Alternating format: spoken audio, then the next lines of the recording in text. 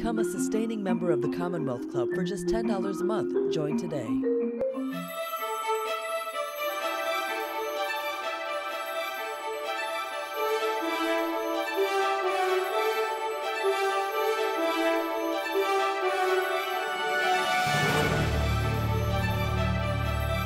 Hello, everyone, and welcome to today's virtual program of the Commonwealth Club of California. I'm Heather Knight, a columnist for the San Francisco Chronicle and your moderator for the program. The Commonwealth Club has, of course, shifted from in-person programs to virtual events and is grateful for the support of its viewers. It appreciates all donations, and if you'd like to contribute, click on the blue donate button at the top of the YouTube chat box or visit the club's website at commonwealthclub.org. You can submit questions for the guests via the chat room next to your screen, and I'll get to as many as possible later in the hour. And now on to today's program. Over the last few decades, San Francisco has experienced radical changes with the influence of Silicon Valley and tech companies, as well as spiking home prices, a growing inequality gap, a swelling homelessness crisis, the squeezing out of artists, musicians, and other creative types, and a whole lot more. Countless articles and even movies have tried to capture the complex nature of what San Francisco has become, a place many people love to call home, but are still considering leaving. In the new book, The End of the Golden Gate, 25 acclaimed writers take on the eternal question, should I stay or should I go? A percentage of the proceeds from The End of the Golden Gate will go to Hamilton Families, which serves homeless parents and children.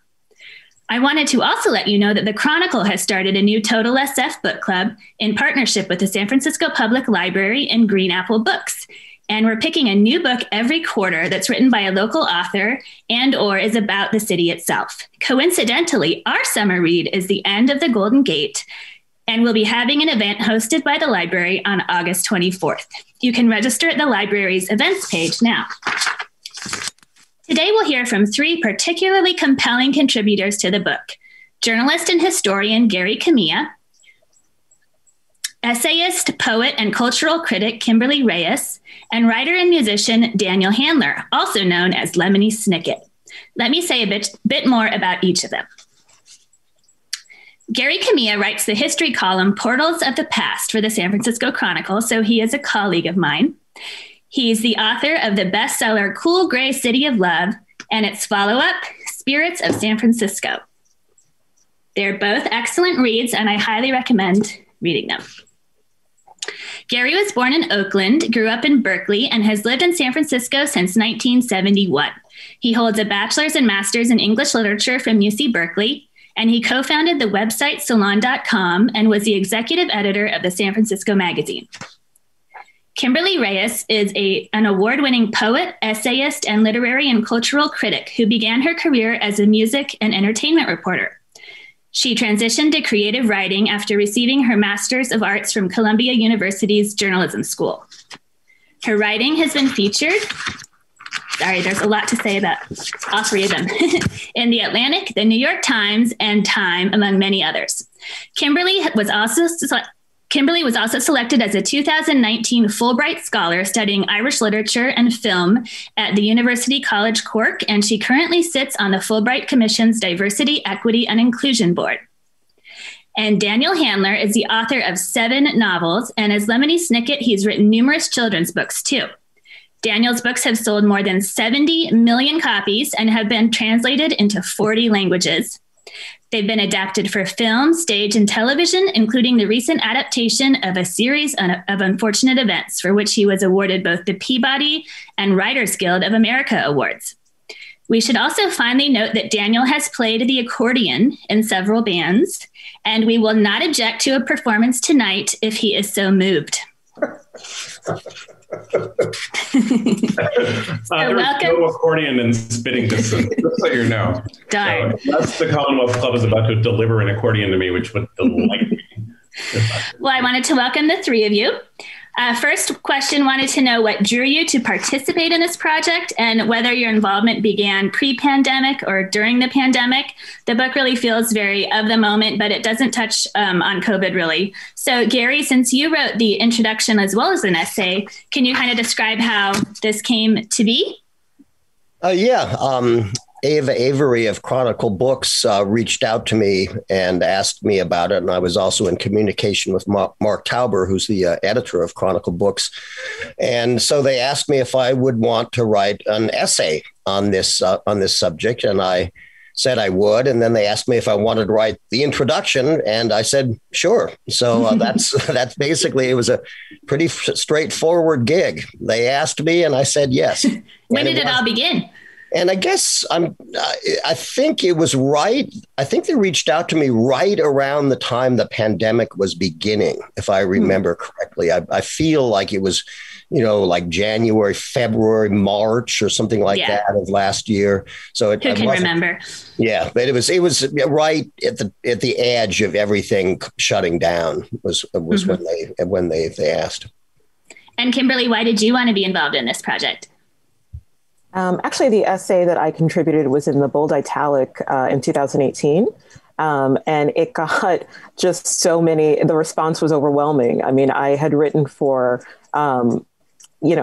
way bigger audiences for other outlets. And I easily got like thousands of responses to this. And so when Chronicle reached out to participate and include the essay, I just thought it seemed like the right thing to do. Cool. And Daniel, why did you want to participate in this book? I think because San Francisco is really important to me. Like Kimberly, the essay had been previously elsewhere, and I made a few changes kind of here and there. But I am born and raised in San Francisco, and I've seen the city through a lot of changes. And though I think people are both alarmist about the changes and under alarmist about the changes in many ways. And so I was just interested in participating in that conversation. And I mean, honestly, they showed me the list of writers who were already participating. And I was pleased to see that it was such a kind of lively and diverse group of perspectives and things like that. It's a really fun anthology to read, I think. Yeah, an all-star cast. I wanted to ask each of you also, as San Francisco emerges from the pandemic and life is starting to feel a little bit more normal again, how you all are feeling about the city now. Are you optimistic, pessimistic? What's your San Francisco vibe these days? Kimberly, we'll start with you. I'm actually in New York City right now. I did not know that. And I had been in Ireland previously, so I haven't been back to San Francisco in about a year and a half. But I'm set to come back in September. And so I guess I can say I'm a bit nervous to see what it looks like post-pandemic, but I'm also a bit excited because I know a lot of what I found annoying about the city has left. So I really can't wait to see what that looks like. When did you leave and what did you find annoying about the city?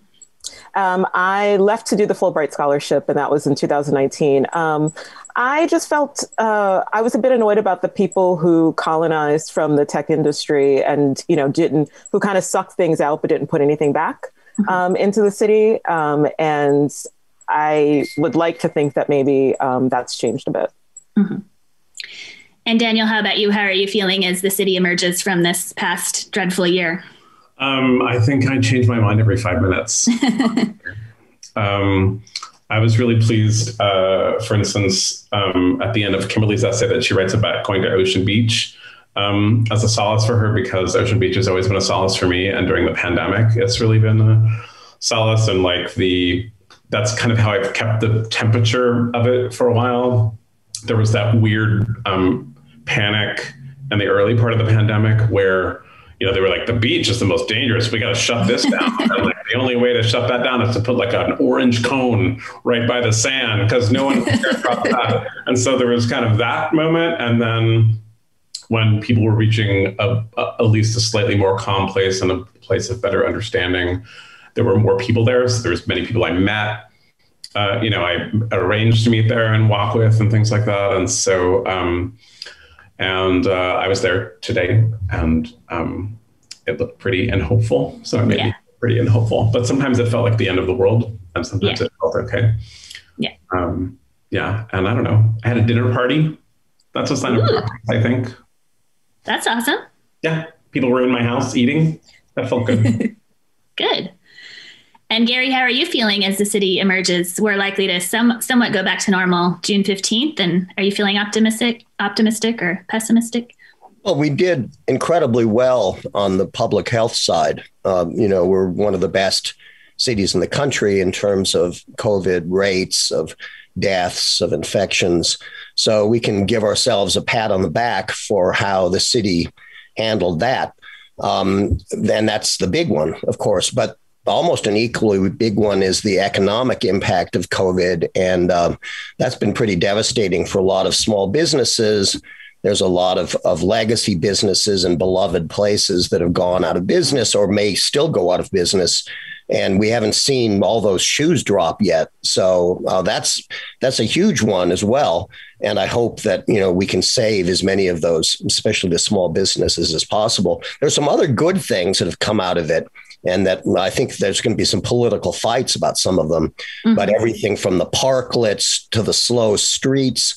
I think that the sort of New Orleansization of San Francisco, the Go Cups, the drinking on the street, the Parisian cafe atmosphere is a fantastic thing.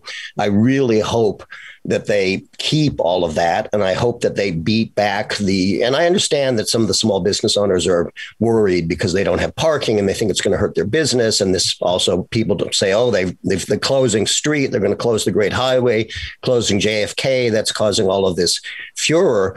But I really hope that, we're able to actually continue with those urban experiments. If you have to tweak them, you have to tweak them. But I hope that the car culture doesn't win this debate again. And I think we have an opportunity to actually move in a really good direction that way right now.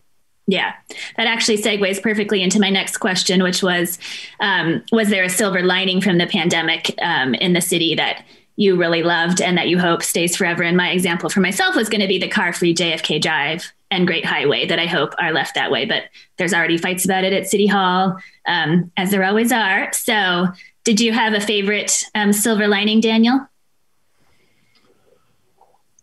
I mean, I'm at pain to call it a silver lining, frankly, because I think that to paint the pandemic as anything but disastrous leaves a bad taste in my mouth.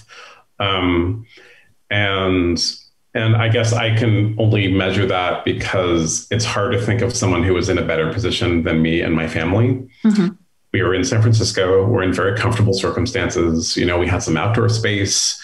We have a very nice house because of the cavalcade of luck that has happened to me. And we were pretty miserable. And I feel like if I was miserable, then anyone who had a bigger challenge than me, which would be literally anyone, has got to be miserable too. And, but I mean, I will say I was grateful for a number of things. And it seems like a good time to say that one of the things I was grateful for was Heather Knight's contributions to the Chronicle. I did not pay you to say that. No, I know. I have a kid in public school. And the real tumultuousness of the San Francisco Unified School District, and which I bet is a whole book in and of itself, but not to be written by me. And I was really grateful for. I know the Chronicle really had to kind of hunker down, and a lot of reporters I know took on different beats and really took it there, and to feel like that was reliable information, and that was. Something to chew over, and in the world that we're in now, felt good.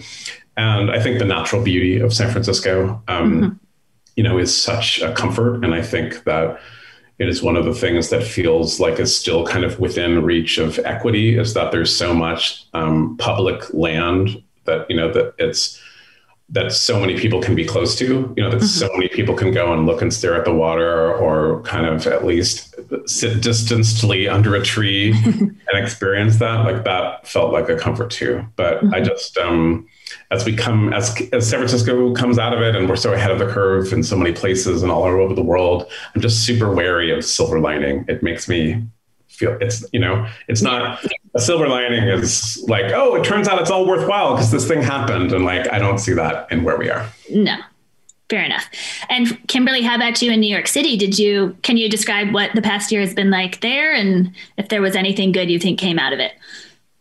Sure. Yeah. I was actually in Ireland for pretty much most of the pandemic, watching in horror to see what happened to New York initially. But I was initially really proud of San Francisco. I was so proud of the numbers, and even just seeing how my friends treated the pandemic on Instagram and stuff. Like, it just felt like a sense of urgency in taking it seriously in New York, in both New York and San Francisco, that you didn't necessarily see in other parts of the country.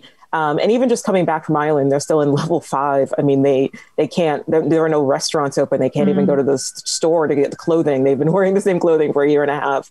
And to come back to the States in places like New York and San Francisco and to see the progress that's been made, it makes me really proud. Mm-hmm. And the pandemic shined a really bright light on the city's faults and what it's getting right. You know, everything was just magnified for better or for worse. And I wondered if each of you maybe learned something from the past year about your city that you didn't know. Gary, anything occurred to you? Yeah, I mean, it confirmed, I guess, that, you know, how this is an area and a city that believes in science, that doesn't regard any infringement on its individual liberties as something that's going to bring down the house of liberty, that, you know, you can give up certain things for the greater good. So that was all a confirmation, I think, of what we knew. Some of the things that happened, the difficult things that happened, I don't know if it was a surprise, but it was certainly, there were a lot of train wrecks, and they were probably inevitable. The ones that involve the really intractable problems the city faces, like the homeless crisis, which has now been going on for decades and really, you know, became a huge, incredible problem, especially in the Tenderloin. There was a lawsuit that was brought by Hastings and others because of the tents on the street. The city was basically caught in a no-win situation there. They remove the tents, they pop up somewhere else. But, you know, that just shined a bright light on a problem that probably, frankly, and I've reported on this quite a bit, it is beyond San Francisco, its ability to solve by itself. I mean, I think we need sort of a federal Marshall Plan, and this is going to take decades. But, you know, it's a huge problem, and the COVID crisis really exacerbated it and made I've never seen Jones Street and the lower Tenderloin as bad in my whole 50 years here. Mm-hmm. It was the worst I've ever seen. Mm-hmm. And of course, we had far more drug overdose deaths than COVID deaths by a factor of about 3. Right. Way more. So the whole fentanyl crisis is just out of control too. Right. Mm-hmm. Kimberly, you've been living a bunch of different places, but did the pandemic shine a bright light on any one of them for you? Like, you know, learned something or took something away from it? Yeah, actually, as an introvert and a writer, I learned a lot about safeguarding my energy for the future, and just setting aside time to write and not feeling bad about saying no to things. Mm-hmm. I felt like I wrote at least, you know, twofold more than I did in past years, simply because I wasn't having my energy sucked away by other people. And so, you know, in all the horrors of this, that was the one good thing. And I think a lot of us introverts are going to come out of this kind of like swinging, you know what I mean? Just feeling the power to say no, because we feel how good it is to just sit with our own energy uninterrupted. Do you think you'll be able to keep that up, or will it be harder once there are more social obligations? I have always been a charming misanthrope, I'd say. And now you know, people who know me know that about me. And I feel like now it's just level 20, you know, I absolutely feel unapologetic about saying, no, I don't have anything better to do, but I still choose to not be where you'd like me to be because I want to read or write. That's a good takeaway. How about you, Daniel? I think the image that I'm going to take home I am home, but the image that I'm going to keep with me from today is the idea of like an introvert coming out swinging. Look out, everybody, the introvert coming out swinging. I think so. Under normal circumstances, I spend most of my day writing in public places. I write in libraries, I write in cafes, and I like being out there. And another writer that I interviewed for an event, not like this one, put it in a way that really crystallized it for me. He said that he missed strangers more than his friends. Wow. And that really struck me because I think my sister and my mother both live in town. And so we all potted a little bit as after the first kind of initial panic. And, I had regular Zoom drinks dates and then yard dates and beach dates and things like that with the people who were important to me. But I didn't get the chatter of people just next to me. I didn't get the kind of supermarket opinions that happen. I mean, I continue to go to Rainbow Grocery, but there were no arguments in line. So I just feel like it didn't even feel like a Rainbow Grocery experience. And just, and I mean, that's, I think, why I live in a city and why I live in a city like San Francisco, where you can be challenged by your own assumptions and conclusions all the time. You just bump up against somebody and you think, oh, right, they're living this way. This is what's going this way. Their philosophy comes from here. And I mean, even just seeing someone like Gary, I haven't seen Gary for a long time. And like under normal circumstances, we would run into each other. And some circumstance, both being kind of bookish nerds with nothing better to do on a random night, we would run into each other in something. And I think that it really taught me, and maybe this is the opposite of being an introvert, but it really taught me that I missed the companionship of people I did not know and people I did not understand. And there was something about bunkering down with and seeing people that I already loved and who, for the most part, my perspectives are more or less in line. I think that was not good for me. It was not a good reminder. And I think that really, for me, struck home on January 6th, where, I mean, San Francisco was always a leftist bubble in that way. And to really think, oh, there is something about a wide swath of the population that I'm not understanding. I'm really not getting it.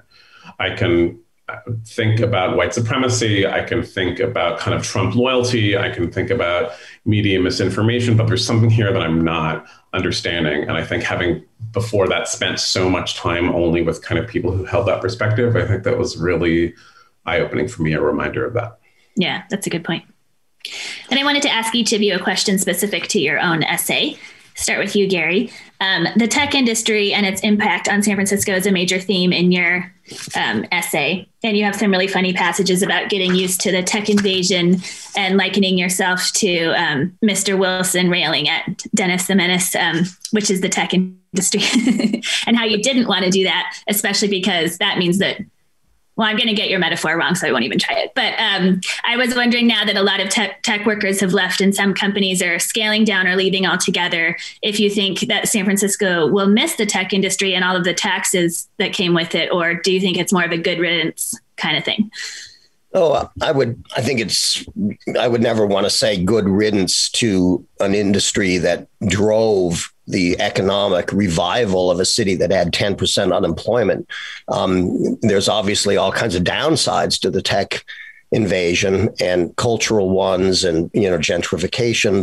The litany goes on and on, but it's extremely complicated. I try to treat everybody that I come upon in the city with give them a break. I don't assume that because of anybody's demographics, their job, their age, what they're like. Now, they may give me a strong indication when they begin braying like, the drunken frat boys, some of them are on the roof next to me, but I try not to get too bummed about that either because, I was young and drunken and braying myself at one time. They just have a lot more money. So I think that, the fact that a lot of them are leaving, first of all, just empirically, I don't think we know yet how many are really going to leave. There was quite an exodus in the last year for sure, but I think it's still a little up in the air. There's obviously been some big tech companies that actually have left. Others are threatening to leave, but this still is a very desirable area. It's got the universities, Silicon Valley. It's just got this legacy with engineering and science. So I don't really see a massive shift that way. I think we've seen a little correction and we saw the rents go down, but the rents are going back up now. Yeah. And whether or not that's, tech workers coming back or that's just the rest of the world, which has also rushed into San Francisco in the last, decades, it's not clear yet. But no, I think that we're going to, people that are hoping that we're going to suddenly wake up and the Mabuhay Gardens are going to be back and there's going to be like punks living in cheap apartments in the Mission, and, you know, everything's going to be hearts and countercultural flowers. Dream on, because I don't think that's going to happen. I think this city is going to be a Carmel-like, Santa Fe-like boutique big city economically. I'm not saying that's really what it's going to be in its essence, but it's going to be a very expensive city in general, I think forever. And yes, if we build a lot more housing, that may push that down a little bit, but there's so much demand that to some degree, San Francisco is a little bit impervious to the law of building and driving prices down. I don't think it's completely impervious. We actually saw that when the tech people left, because we saw the rents go down, but they've come up again now. So I don't think there's going to be as big a change as a lot of people think, actually. I was really surprised that the housing prices didn't come down at all during the pandemic, and they're actually higher than ever, with the average price now $1.8 million just for your basic. I mean, that's crazy. Right. Yeah. Yeah. It's nuts. The rent never comes down enough. I mean, I just feel like somebody who spent their youth in San Francisco, and there was always kind of talk of like, oh, don't worry, in a few years it's coming down. And it's like, it doesn't come down in such a way that's really going to make sense when you're doing the economics of living a life. It's not suddenly affordable. No. Kimberly, I found your essay called On Being Black in San Francisco really compelling. San Franciscans like to think of our city as diverse and progressive, but you haven't always found that. And you wrote, I really like this quote, "Although I live less than 2 miles from both a Trader Joe's and a Whole Foods, I drive to the Sprouts in Daly City so I can roam the aisles in sweats and not be followed or glared at most of the time." And I wondered if you can talk more about that and how the reality of being Black in San Francisco doesn't match the reputation that we have for progressiveness and acceptance. Yeah, so I didn't move to San Francisco thinking that it was going to be super diverse, especially when it came to Black people. I kind of knew better than that, but I still thought there'd be some level of, I guess, acceptance in the difference of people that I didn't necessarily find. And it's hard to say if that's I don't know if that's something like just in the city itself or the people who were attracted to the city. And I don't think any place gets it right. There's no utopia. You know, I mean, obviously I travel the world all the time looking for it. I haven't found it yet. And it's interesting because, obviously New York is similar to San Francisco in a lot of ways when it comes to housing prices and gentrification, but the same thing's happening to Dublin. I mean, like Dublin's the home of the tech industry in Europe. So all of these companies have headquarters, the Facebooks, the Googles in Dublin. And so it's like, it's just cruel that no matter where I go, I can't escape it. So I don't think it's just a San Francisco problem. I just think it's just globalization.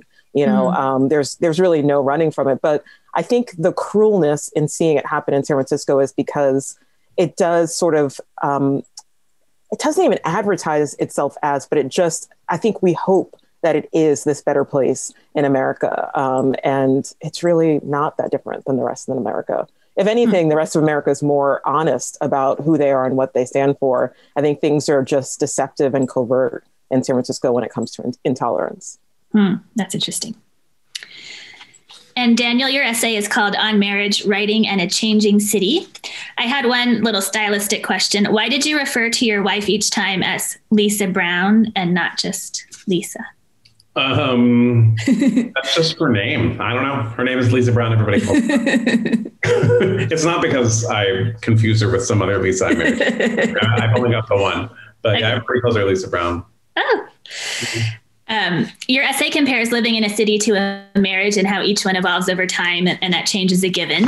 And you said you're excited about the future of San Francisco, which was refreshing considering so many people are so down on it. And what makes you the most excited? What makes me the most excited? I think always young people make me the most excited. I think people for looking for what's next and who don't feel burdened by having sitting in their own history, kind of. I don't mean to imply that they don't know it or something like that, but they feel less, I think, burdened by that. And I think that's always hopeful to me. Mm-hmm.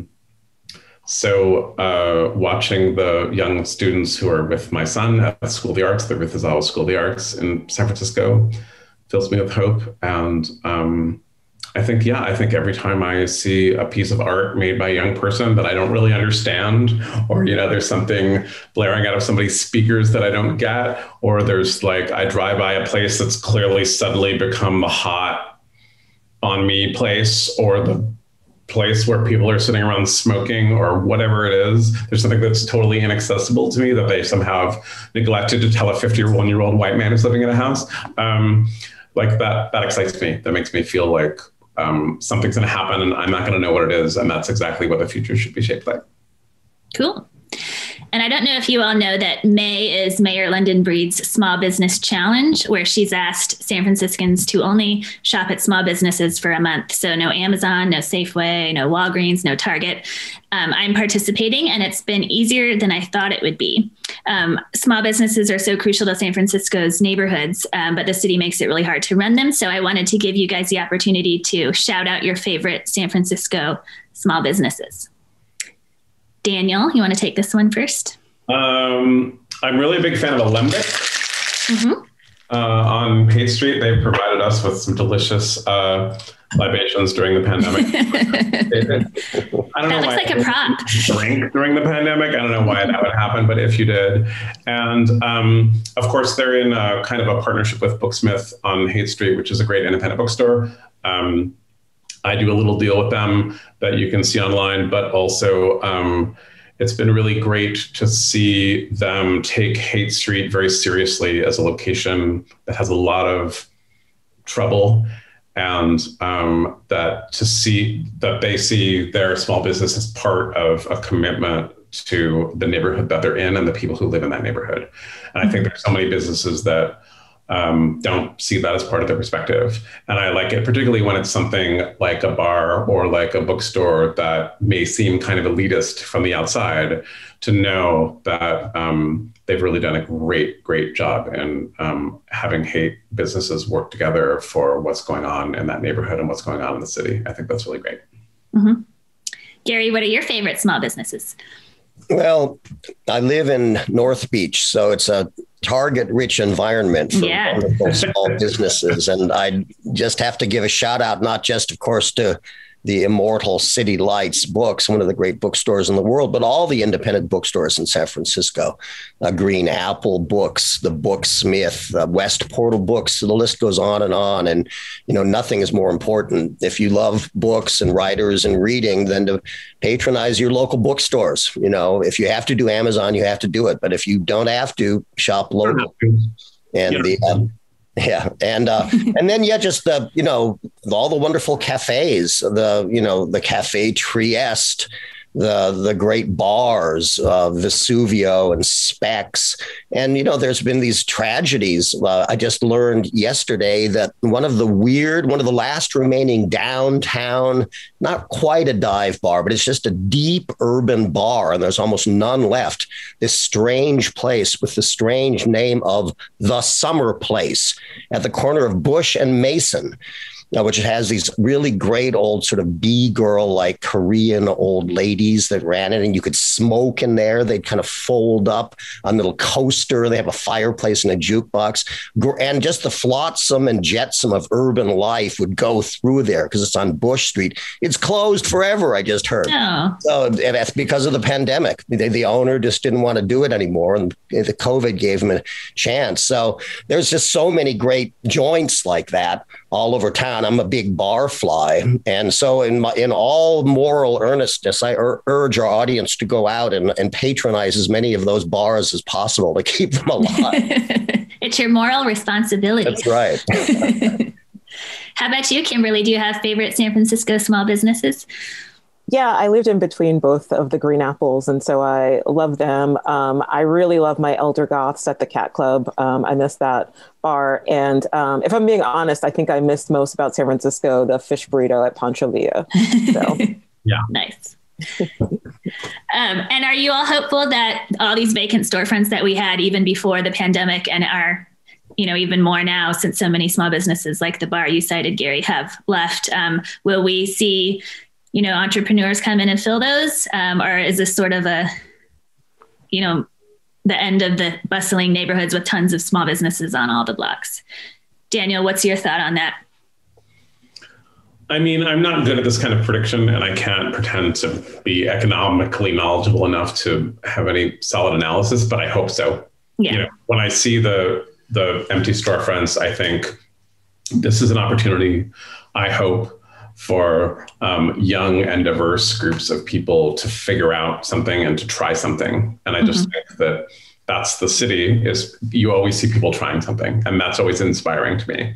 And so, you know, I hope that the city tries to make more and more incentives for that to happen. Because I mean, growing up here when I was a kid, I grew up near West Portal. And then when I was in my early 20s, I lived in the Mission and near Buena Vista Park, and to kind of wander around and just always see like the crazy idea for a little shop. Yeah. When I was in high school, my favorite haunt was a place called the White Room with the Blue Glow, which was a bar that served only water, so that What? could buy pretentious mineral water and feel like super cool, like we were in a bar. And that is crazy. And, you know, that sounds like the worst bar ever. Yeah. I mean, but it was like a magical place for me in high school. I played kind of ambient music. It went out of business in the wake of the 89 quake. And, you know, I can't really make a case that I'm surprised that it went out of business. I like to have something like that you can go to in adolescence. Was really powerful. And that's the kind of thing that I think like makes a city so interesting. That makes you not want to live in Denver. Yeah. No offense to Denver personally. They don't have any mineral water bars as far as I know. I know they don't have a good water bar in Denver otherwise. How about you, Kimberly? Are you hoping that some creative types like the water bar come in? Yeah, it sounds pretty terrible. But I was 16. Okay. You know, what I can see in New York, and my father's a small business owner. And if I were to make a prediction, I'd say that a lot of the old school small businesses are probably going to go to the wayside. It seems like, the people who are more tech savvy, you know, and who, I mean, it took me so long to just get my dad to get him online to sign up for the government programs and to try to explain how that worked. And so it just seems like those who aren't tech fluent are just going to be left behind, sadly. And therefore, a city like San Francisco will probably fare better than other cities in reopening. Mm-hmm. And Gary, your thoughts on the future of San Francisco small businesses? Well, I'd echo what Daniel said. I'm hopeful, but I'm probably a little more pessimistic. I haven't looked a lot into it, Heather. I'm sure you know much more about the incentives the city has offered, but I read one or two stories, and the way I read it was, if you've got a rapacious building owner that wants to hold out forever for some huge payoff, which is what's going on with a lot of these empty businesses, these empty storefronts. They're owned by landlords who wish to like convert into some big score, and they don't want to get the $2,000, $3,000, $5,000 a month rent they're going to get from whether it's the water bar, whatever it might be, some creative, ordinary small business that isn't going to generate massive revenue. They're willing to take the loss, and they probably, a lot of them are like really big corporations. They are big, soulless, really messed up corporations that are damaging cities all over the country with their irresponsible behavior in terms of the fabric of urban life. And the city doesn't have the muscle, I don't think, financially. At least what I've seen. In order to move that needle, you'd have to make the incentives so great that I don't see any way they could do it. So, you know, maybe there can be a shunning and shaming of these big soulless corporations that are like ruining our cities by holding out for maximum profit. But, you know, I guess, you know, knowing how capitalism works, I'm not super hopeful that that's going to magically happen. Right. I agree. And also another wrinkle is City Hall makes it so hard to even get a permit. If you do find a landlord willing to rent to you, you have to pay the rent and then try months and months and months of getting permission to open your business. So a lot to improve. So we have some interesting questions coming in from the audience. A spinoff of the small business question. Somebody's asking, what are your favorite restaurants in the city and why? Gary, what's your fave? I'm sure you have lots in North Beach. Oh, well, I'm going to go out of North Beach, just kind of a wild card. This is a kind of a shout out to the Richmond district, but there's a really great pizza restaurant out there with the most hilarious 50s decor, very thin New York slide style pizza. It's called Gaspari's. It used to be called Vince's, and it's on Geary out around, I don't know, 23rd or something like that. But it has like the green, Naugahyde seats, and best of all, of course, it has the plastic leaves in the ceiling, adding that unique ambiance. But it has the little jukeboxes in each booth, which also include a lot of old Italian songs. So it's just and it's great pizza. So I love that place. That place is just rocks. And in North Beach, Moe's is still one of the best burgers in town on Upper Grant. And the Italian homemade, there are a bunch of young Italians, I think from Bologna, and they make great homemade pasta. That's in North Beach. So the list goes on and on. Yeah. How about you, Kimberly?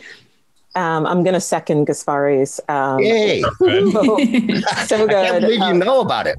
Oh, yeah. We all got to go. I know. Let's go now. No, it's funny. I was dating another New Yorker, and I remember he was like, okay, this is the one pizza I feel solid in saying you're going to like. And to stay in the Richmond, there's a restaurant called The Richmond. In the Richmond, and it is, oh my God, it is the best find ever. It was sort of like pre-COVID, friendly before COVID, in that you have your own personal booth in the restaurant. Like you don't see other patrons. It's just like, it's sort of like draped off, which is my dream. Yeah, exactly. It's my dream. And it has like the best, like it's like a 4-course menu, but it becomes a 7-course menu because the actual chef comes to talk to you and gives you, it's such an experience. And so it was always my secret weapon to bring people there. Cool. How about you, Daniel? Yeah, well, I don't want to sound like I'm not loyal to Gaspari's. I just want to say that right. It's so magical. And because I think one thing that's being hunted to extinction in this town is a salad that has canned beets in it. And that's what you can get at Gaspari's. You can't get it very many places. It's very exciting. But I'm going to go for the pork store. It's one of the places I miss the most during the pandemic, because it's one of those things that's like, there are a lot of restaurants, I think, that kind of found their game in terms of takeout or delivery or whatever. But the pork store is a diner. I'm sure that some people will manage to get their food, but it just didn't feel the same. And things that a morning ritual that I missed a lot during the pandemic was, I'm a bay swimmer. So I would swim at the Dolphin Club in the morning with a friend of mine, or sometimes with my sister. And then the two of us would drive and have a breakfast to warm us up at the pork store. And the Dolphin Club had to close during the pandemic. It's a sauna full of mostly old men. So it's like going to be the last thing to open, I think. And I still got to swim there, but it was so cold to swim there without a club that I never got to go to the pork store. And the pork store opened only for breakfast and lunch. It just felt like a novelty too. And when you have a big breakfast there, you have that glorious food coma where you don't have to do anything for the rest of the day, but kind of lie around and remember your wonderful breakfast. This is making me hungry. This is kind of a dangerous question for me to ask, but it's from the audience, so I will do it. Is there a biggest mistake or misconception made by journalists who write about San Francisco? Daniel. Yeah, I mean, so many myths about San Francisco are reductive. I think what Kimberly covers very well in her essay is, I think there's an opportunity for a city that's leftist to really take stock of itself rather than be kind of righteous about other places. And I think that that's discouraged when people are kind of propping up your mythology all the time. So I think that's kind of a vague answer, but, I think there's always people who are like, there surely can't be any homophobia in San Francisco. There surely can't be any racism in San Francisco. Like there surely can't, surely the homeless people are just kind of hippies living their own life, like all the mythology that's so pernicious that helps anyone. But on the other hand, like at any given bar in San Francisco, the assumptions being made about, say, the entire region of the Midwest are probably just as pernicious. So yeah, Yeah. Kimberly, anything come to your mind about a misconception made by journalists who write about San Francisco? Yeah, I think Daniel just covered it really well. I think it's just that misconception that it's a super left place, and that everybody is just like, a hippie, like a dirty hippie at that. And it's like, it's so not the case. It's a pretty preppy town nowadays, as a matter of fact. So, I think that misconception. Mm-hmm. And Gary, you're a fellow journalist. Yeah, I mean, I guess it's probably mostly just a tendency to just keep rerunning the same old kind of summer of love cliches, the countercultural mecca. And, then on the other, that's one side that gets kind of reified and pumped up and over mythologized. And then I think actually, to some degree, the sort of tech versus the counterculture clash also gets slightly simplified and made too Manichaean, too black and white. It's more nuanced than that, I think. I've seen just 1,000 stories by journalists that parachute in, and they've been clearly told, like, it's the hippies against the techies. And it's a little too crude. There's truth in it. There's usually a grain of truth in all of these, when some editor comes up with some big theme and he sends a reporter out to cover it, it's not like he's just making it up. But often they don't get that deep into the nuances of it. So I think it's some of that. Mm-hmm. They're also always obligated to point out how much a burrito costs, I've noticed. Oh, right. A $15 burrito. This is another audience question that's kind of interesting. How would you define what it means to be a San Franciscan? Gary, do you have an idea? I think it's almost insulting to tell somebody, how they have to be. I mean, one of the things that's great about cities and make cities so vibrant and so strange and these unique conglomerations of different atoms is that they're filled with individuals who bring their own thing to the party. And San Francisco's always been that. So it's a sort of a paradox. Obviously, the cliched answer to be a San Franciscan, you're supposed to be utterly crazy, individualistic, anarchistic, hedonistic, having sex with 70 people and doing 70 kinds of drugs and making up 70 new kinds of avant-garde songs and breaking 19 paradigms. And, of course, we love it if, when people do that.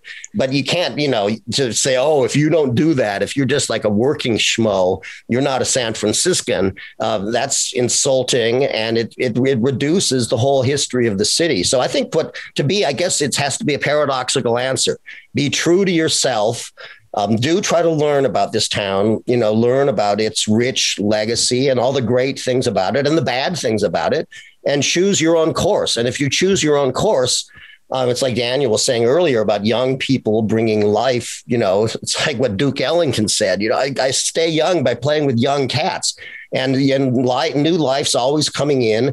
And God forbid that we older San Franciscans should prescribe how the young people are supposed to behave. So I think, be respectful, do your homework, learn where you live, and do your own thing. Mm-hmm. Very well said.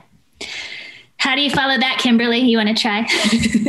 Yeah, actually, I tried very lightly here as a New Yorker, especially as a second generation New Yorker, because I have a chip on my shoulder about people who come to my city, straight out of Duluth, to tell me that the Bronx is ghetto or Queens isn't cool. Like, really? You just got here. And so I try to be really respectful and not do that to other cities, and to sort of point out, I'm not a native San Franciscan, I moved here, and I don't have the holistic perspective that someone, who was born here has. And I see a huge difference too in the way that native San Franciscans think of their city as opposed to the people who, just are fly-ins. And so the whole notion of do I even consider myself a San Franciscan? I mean, yes, but at the same time, there's this thing people are always well, how long do I have to live in New York before I become a New Yorker? And I'm always never. Like, you weren't born here. So, it's a tricky thing. I think we all get territorial about our cities, but I try to be super respectful and always defer to native San Franciscans, about their city. Mm-hmm. And Daniel? I think you have to live in Dublin to get a Fulbright.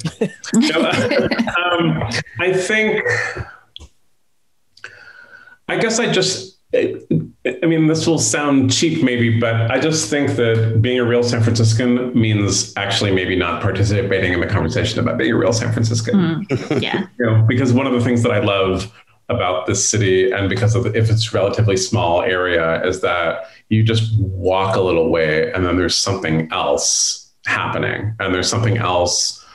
There's another family with a whole different set of assumptions and a whole different set of significances, and I think that's really beautiful. And that, New York has its fun kind of being New York, and I think because there's so many people that maybe they want to come up with a list of things, but I just feel like, if you speak no English and you are immersed in your own original culture, you are still a San Franciscan in San Francisco, as much as two people at Tadish Grill being like, and I remember the day when this happened. And so I just think that San Francisco has had a history of so many people coming here for sanctuary, not always welcomed, and it hasn't always been smooth, but that's been the goal of the people arriving. I always think and this is maybe one of the biggest misunderstandings about San Francisco, is that it's talked about as a sanctuary city, as if the city is welcoming people. But I think it's more that this is made of a city of people who have welcomed themselves, who have come in and said, you know what, I'm going to do it this way. And that to me feels San Franciscan. And so when anyone starts messing with that's not really San Francisco if you do this, it's I don't know. I feel like that is always someone who turns out grew up in Atherton. Someone else is asking, what are the actual politics of the residents of San Francisco? Are there a lot of conservatives who just don't shout it out loudly? Gary, do you have any ideas on that? Well, isn't Heather the person best able to answer this question? I've been writing a lot about this. Yes. I mean, we know that we know what percentage of people in this city voted for Donald Trump. It was about 10%. Yeah. And so it, certainly by the most obvious standards, this is not a very conservative city. It's, when you have 90% in the hate, I think in the hate, there was something like, a handful of people in all of those precincts voted for Donald Trump. It was 10,000 to 10 or something. So this is but who are those 10 people who live in the hate and voted for Donald Trump? They're hunkered down. I know one guy. And very few of them are putting bumper stickers on their cars because, they're going to get keyed or whatever. But, as Kimberly said, obviously there's appearance and reality, and there's, there people don't always behave the way that their ideology says that they are going to behave. So, there's complications, but I think in general, this is actually a pretty liberal city and I'm very disappointed to hear about Kimberly's experiences. It's really sad. But I'd like to think that most people here are reasonably tolerant and, believe in actually big D Democratic Party values of the working for the good of the less fortunate, of being willing to be taxed, of being willing to make sacrifices, and being, fairly racially enlightened. I think that, it's been a long struggle and we're not there yet, but I think in general, the city is pretty liberal, and, the conservatives are they're rather hunkered down.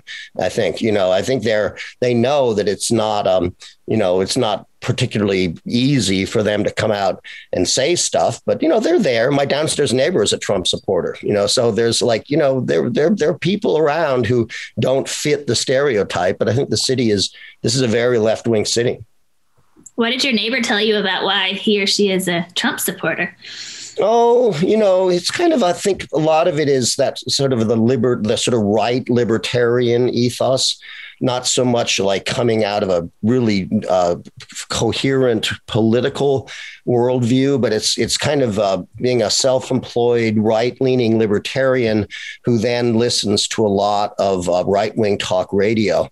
And, that's a very potent drug, if you will. It's a very, very potent, has incredibly powerful effects on people. And it's almost like a whole way of life in a way. And it works on, there's like grains of legitimate issues that get blown up into these enormous resentments that just become like, these massive resentment figures. And so, I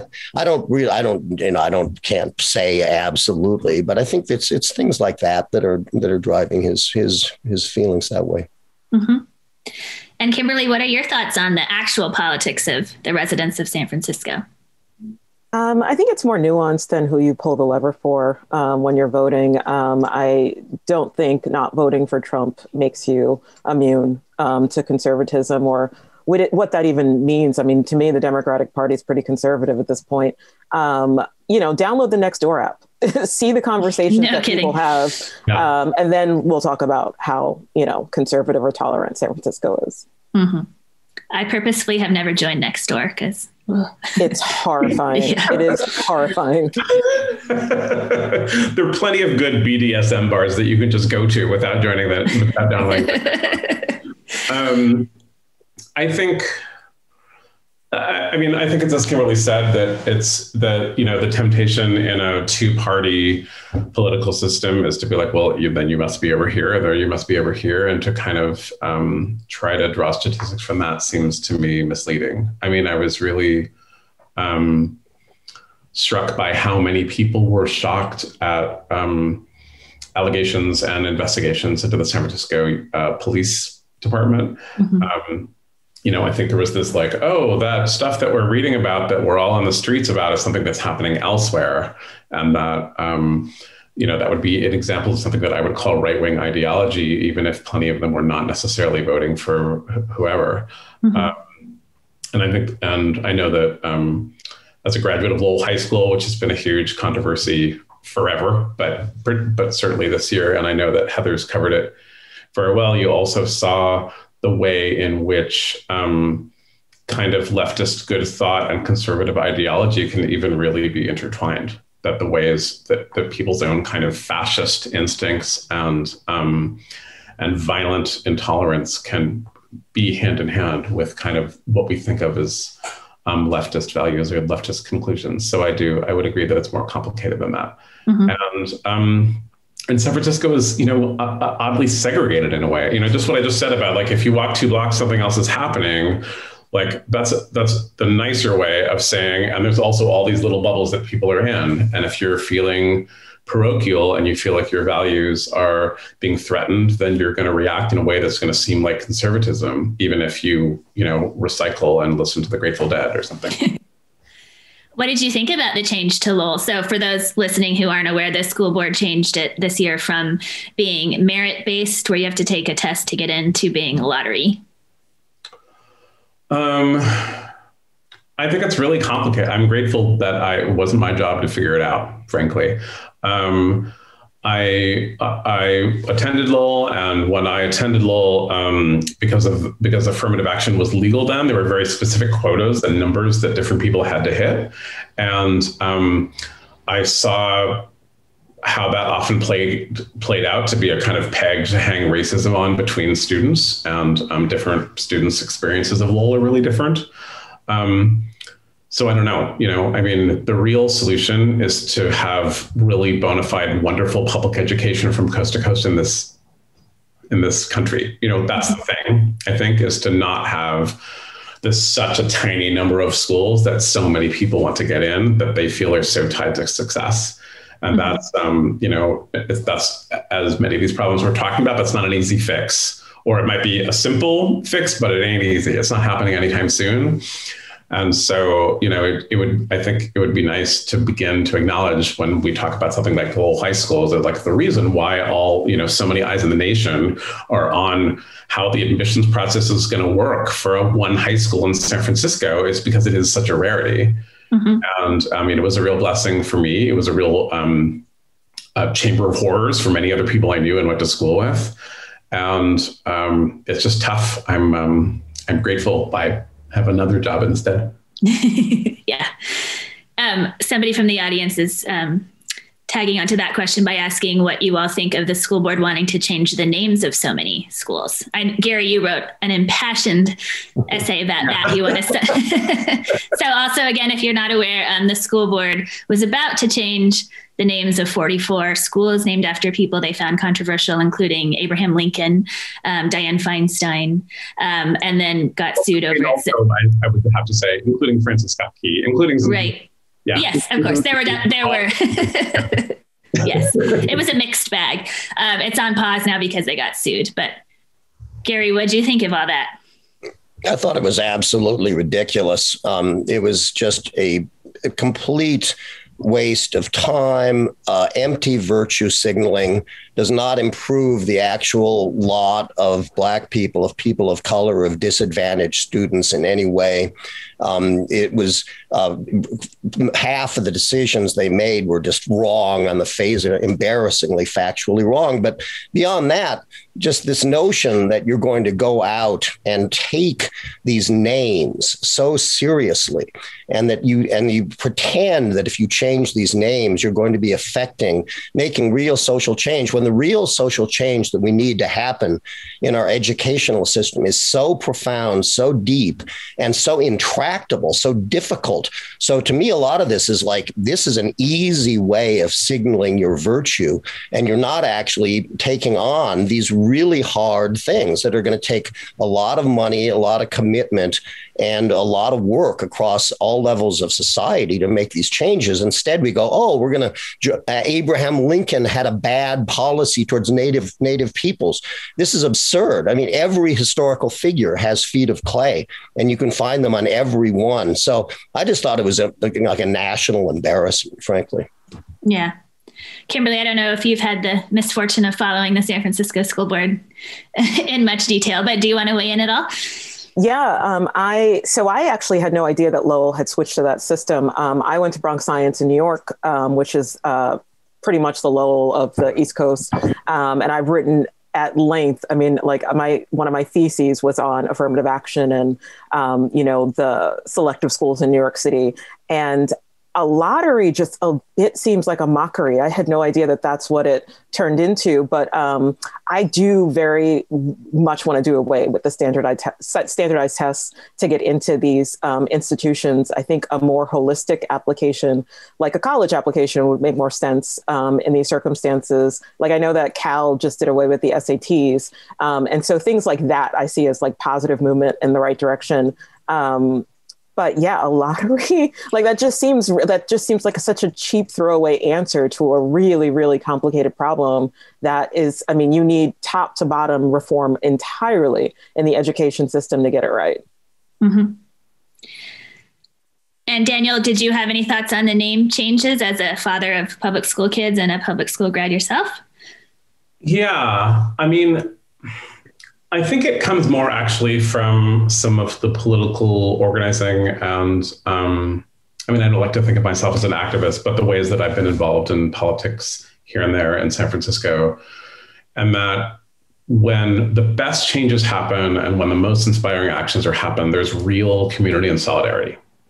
And solidarity is tough, right? Because there's always three people who agree with each other saying we want solidarity and stay out of here until we get it. And you have to welcome people in. And it just seems to me that changing the name of a school is like a perfect opportunity to bring school communities together.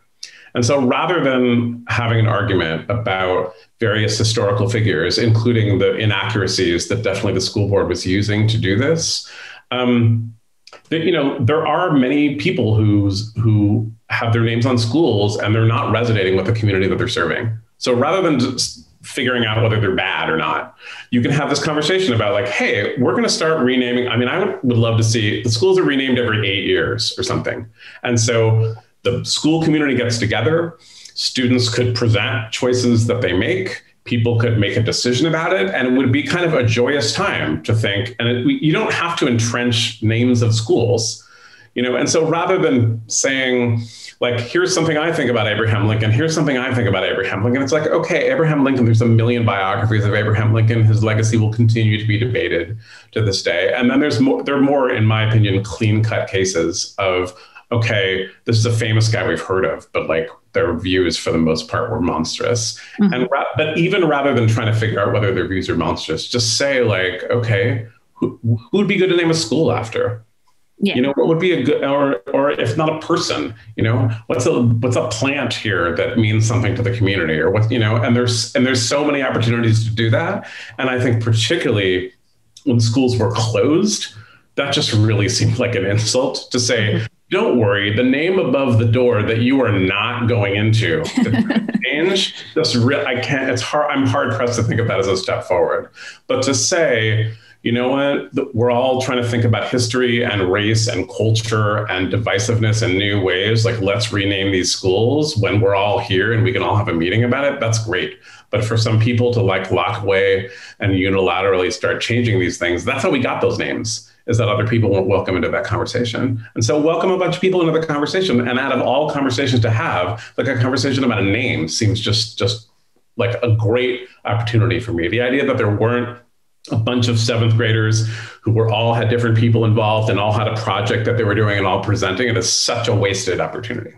Yeah. Completely agree. Should be way more of a community discussion about all of these things, including the removal of all these statues.